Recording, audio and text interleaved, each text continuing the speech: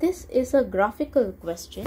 So we are given a graph in this question, which I will draw in just about a minute. So the question reads that a mass of 0.5 kilogram oscillates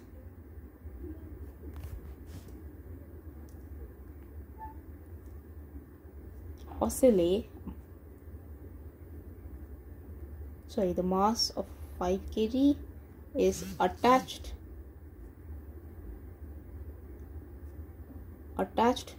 to a spring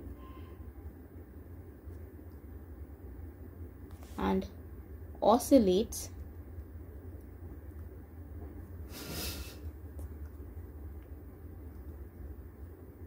on a horizontal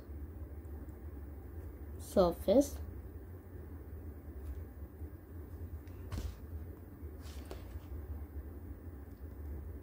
with negligible friction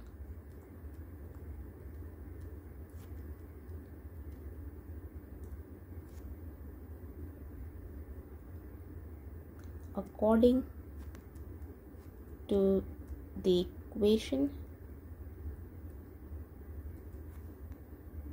x is equal to a cosine of omega t. So this is the equation for the displacement.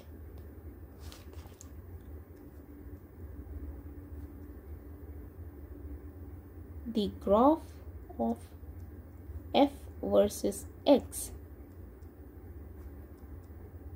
for this motion is shown below. So we are given a graph. Let me draw the graph.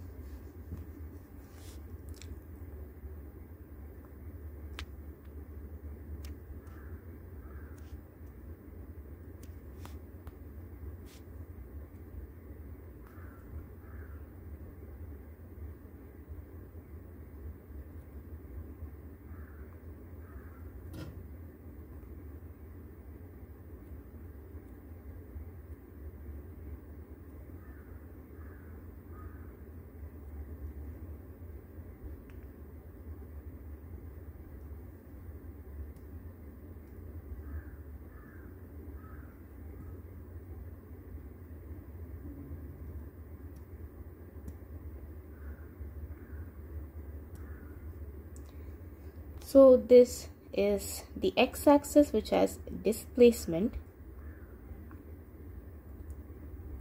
in meters. This is 0.5, this is 1.0, and this y-axis is force in Newton.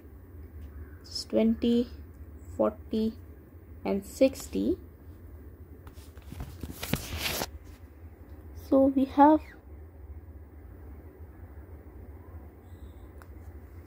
the graph as follows.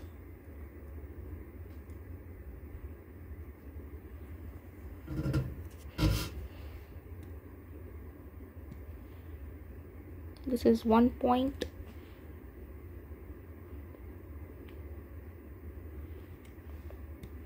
Then we have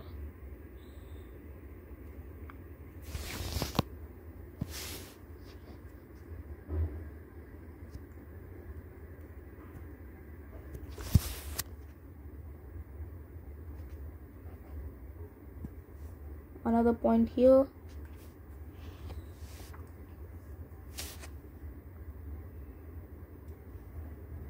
and then a third point over there.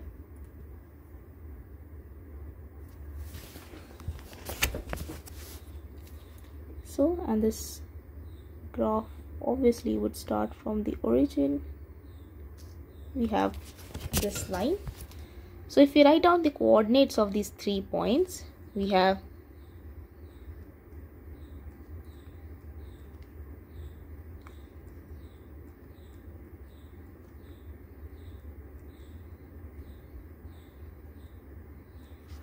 these values for the coordinates of the points. Now in the question we are given that this last point, the last point corresponds to the maximum displacement of the mass.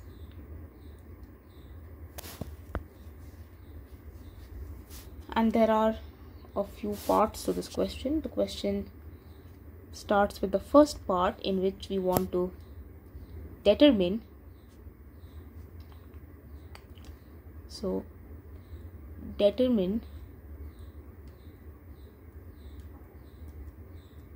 the following: A being angular frequency omega of the oscillation,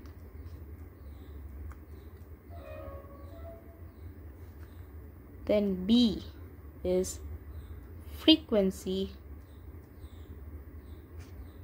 f of the oscillation,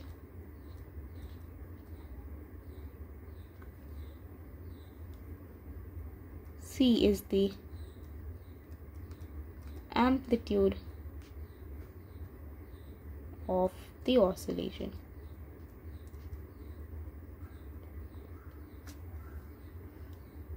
And the last part, displacement from equilibrium position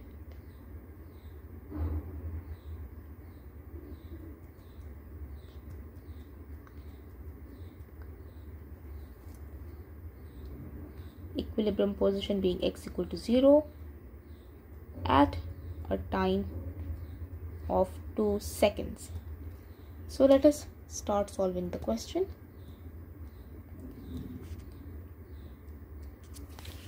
Now we know that angular frequency is given by the following expression. We are given the mass in the question. We need to find out K. So K can be found out from this graph. So the graph that we are given is F versus X. So slope of this graph will be K. Why so? Because we have magnitude of the force is nothing but the following. From Hooke's law, this comes from Hooke's law. Hooke's law, which says that restoring force is negative K times the displacement. So from Hooke's law, we come to know that the slope of this graph will give us K. So slope of this graph we can find out from these points. These points are forming a straight line. So slope is going to be, if we consider this point and the origin, so origin is also a point on the graph. So slope is going to be 20 Newton over 0.4 meters. So this is equal to, this is 50 Newton per meter. So slope is K, so K is 50 Newton per meter, and plugging in the value we get omega is equal to square root 50 Newton per meter over 0.5 kg, which turns out to be 10 radian per second. This is the angular frequency.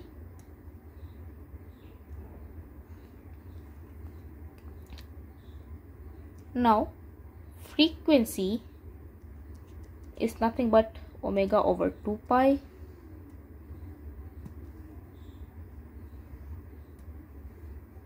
And omega we found from part A is 10 radian per second over 2 pi, which comes out to be roughly 1.6 hertz.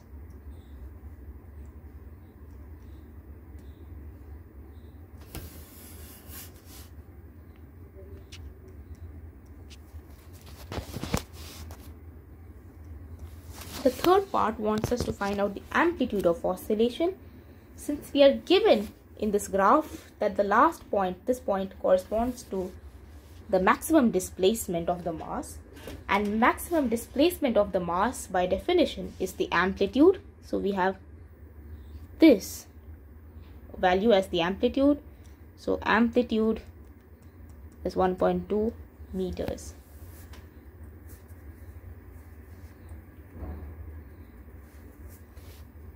The last part, for the last part we note that we are given x is a cosine omega t. We are given this in the question over here. A and omega we have found out. So x at t equal to 2 seconds is going to be a omega into 2 seconds. So if we plug in the values, we get the following.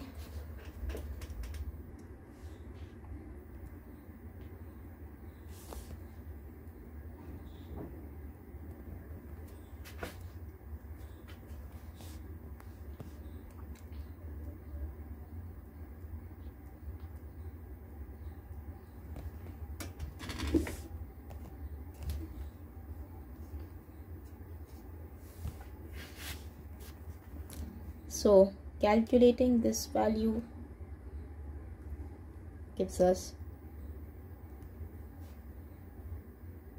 roughly 0.5 meters.